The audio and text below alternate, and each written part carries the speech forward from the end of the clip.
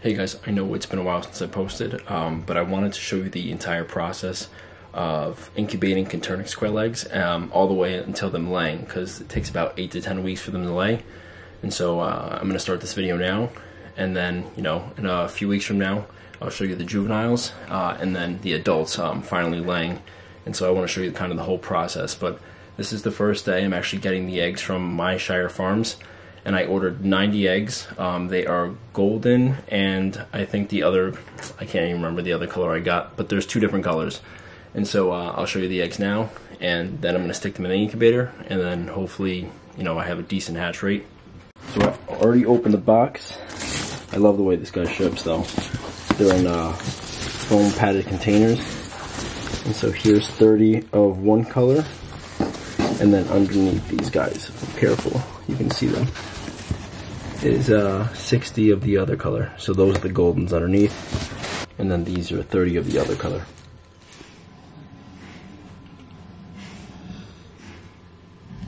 Okay, so my room is an absolute disaster right now. I have cayuga eggs that I'm putting in on top of some dew clay eggs, and then I have some random olive eggers as well. And then I'm hatching just a few black copper marins. I picked some of my darkest eggs out just because I'm in need of another rooster for breeding for this season, or for this coming season. And then of course you have the 90 Coturnix Quail eggs that I took out, and I actually found out the names are actually labeled on here because I said I didn't know before. But I think it's pretty cool that this breeder mailed some Celadon eggs. So these are it's like a blue egg gene for quail. And then on the bottom shelf, hatching, I have some more olive eggers and marins, and then up top I have some button quail that are growing out before I put them down there, just because they're a little cold sensitive. So there's definitely a lot going on right here.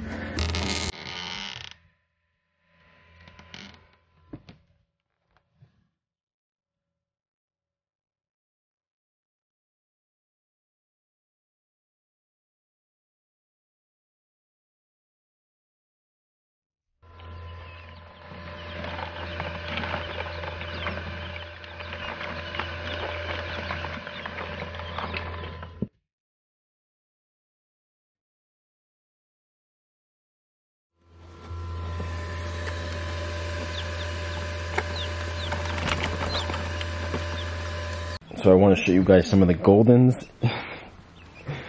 So squirmy, but you can tell they have the stripe patterns on their back.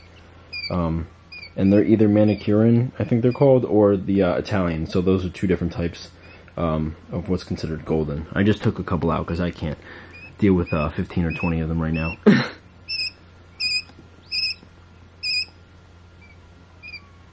And these are a couple of the other color, so definitely darker in their patterns. I still have yet to pronounce their name correctly, so I'm not even going to try, but I'll put it as a subtitle below. So really cool colors though. This one has a really cool face. So all in all, with the 90 eggs that went in, I think about 60 actually hatched. I had 2 casualties. Just I think they were runts, or they just didn't make it. Maybe they got squished or something. So 58 made it out. I gave a few to my friend who lives down the road, just because he wanted to start his own little quail breeding thing. And I had a lot of extra goldens, because I already had goldens down there as well.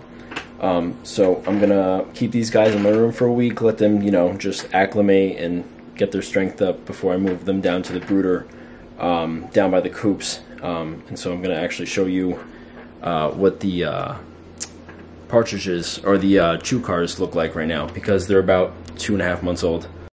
So the rabbit hutch is where the partridges are growing out. I put them in here just so that I have to get a screen for the top of their coop, just because they fly, so I don't want to lose them. And so they're turning out to be beautiful birds. I think I have 1 male and 3 females. I gave 3 partridges away, I think a trio, to a local customer, so I ended up with 4. And so they're really cool looking birds.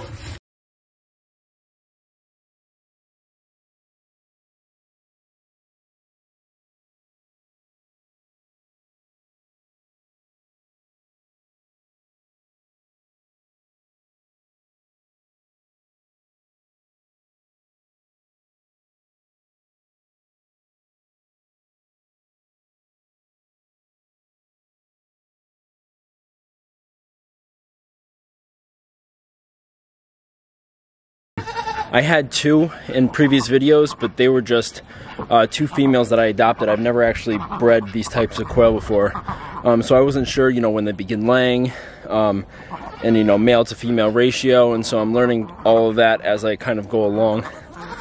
And the males really aren't aggressive, I noticed, even with a high male to female ratio.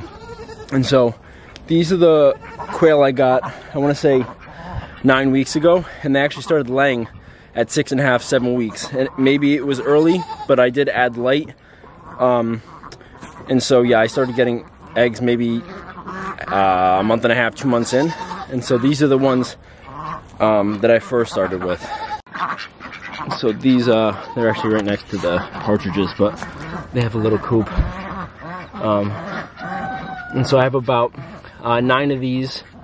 I'm not sure on the male to female ratio. I know these Goldens are males right here, and then I have some females in the back.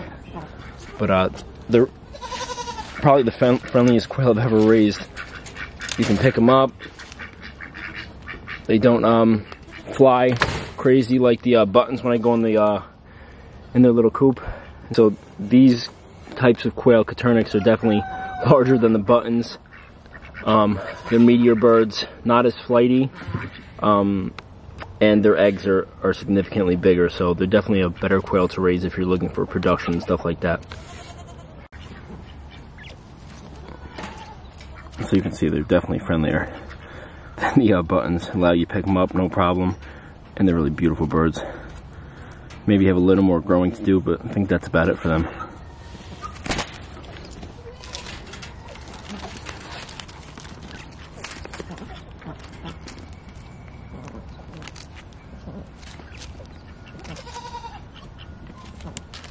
My cayugas actually also started laying last week, and the first egg I got from them was white, so I was a little disappointed, but as the other females started laying, I got black, or these charcoal eggs I'm going to show you in a sec, so it was pretty awesome. So I started incubating those, and hoping for more ducklings. Probably not the best time of the year to actually incubate them, but you know, I couldn't wait once I got them.